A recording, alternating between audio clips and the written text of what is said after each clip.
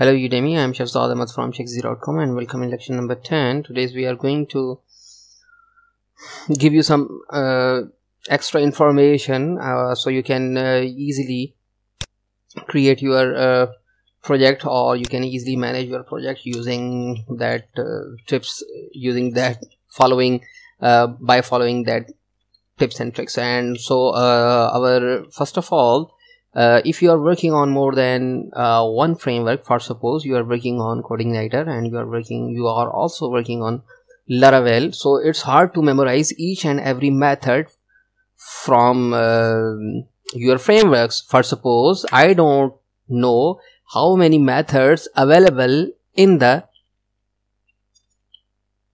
for suppose encryption class.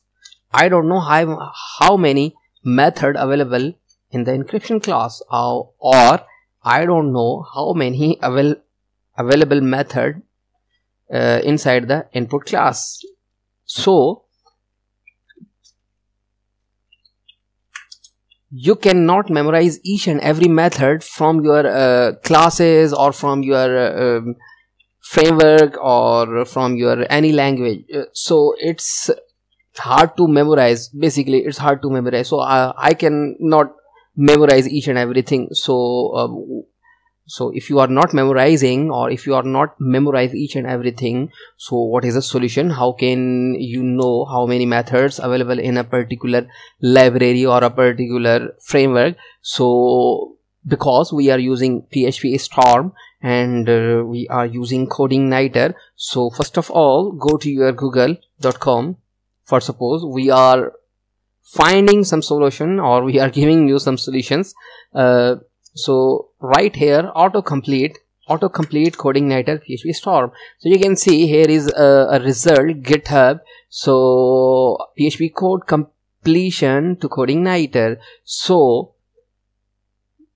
these are 3 steps. You can follow these 3 steps if you are working on HMVC. Okay, if you don't know about HMVC, just ignore that. We are using, or we are following MVC pattern. Okay, so download zip. Okay, you have downloaded. Extract this setup. Okay, we have extracted. Copy this phpStrom, or you can follow this step.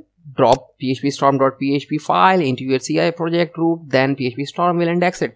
Okay, so now go to your eCommerce, because we keep our Codeigniter setup inside our eCommerce. So here is the htdocs. If you are working on WAMP or LAMP, or if you are working on WAMP, go to your www directory and find your eCommerce project. So I am using XAMPP, so that's why I have htdocs. So eCommerce, so this is my root directory. I can paste this phpStrom file. So phpStrom file easily index all of these methods or all of these libraries which is available inside my system directory. Okay, so second step, what is the second step? Go to system core folder, and controller model file, right click and then set mark as a plan.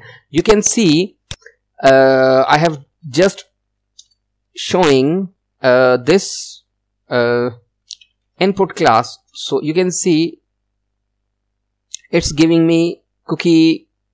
Now it's giving me the methods which is available in the input class. So make sure go to your system core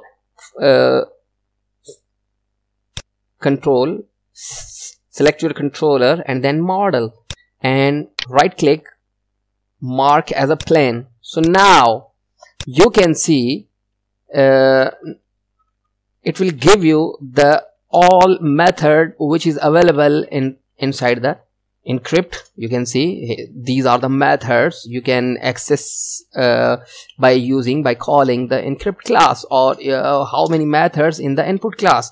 You can see input and cookie get part. So you can easily now understand how can you manage your code and how can you call a particular method. So you don't need to memorize each and everything. You just need to memorize a particular library. For suppose I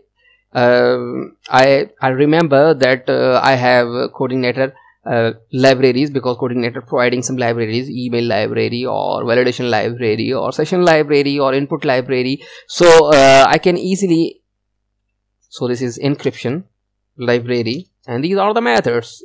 Just specify a method which you are going to access a method. So it's a simple trick, or it's a tip for you.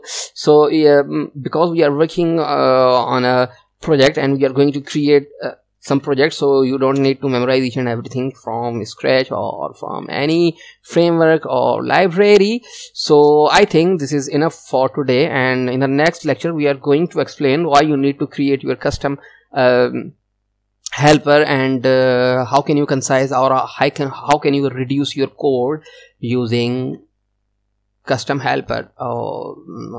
Okay, we will show you something in the next lecture. So thank you for watching.